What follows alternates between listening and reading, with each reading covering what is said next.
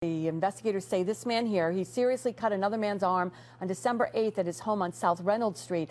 A warrant for assault has been issued for Carolus, and police say he fled after the assault and knows that police are looking for him. Investigators say he's known to carry a knife and is considered to be dangerous. So if you see him, police say don't approach, just call 911. And happening today, this is swearing-in day for Capital Region lawmakers, both on the state and federal levels.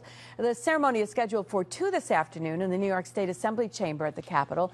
And Representative Paul Tonko, State Senator Neil Breslin, and Assembly members Patricia Fahey, Angelo Santa Barbara, Phil Steck, John McDonald, all taking part.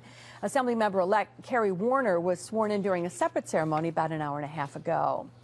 No pay raises for state lawmakers could lead to some awkward moments for Governor Cuomo. Our political analyst, Fred Dicker of the New York Post, is reporting today that members of the legislature are considering a boycott of Cuomo's inauguration this Thursday and his State of the State address next week as well. Fred writes that members on both sides of the aisle are talking about snubbing the governor because he did not help them secure that pay raise for the first time in 16 years.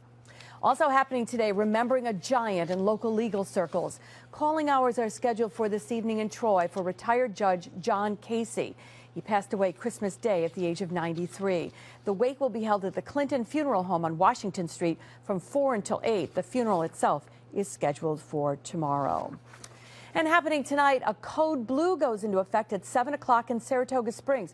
The Code Blue Saratoga shelter is located at the Salvation Army building. That's on Woodlawn Avenue.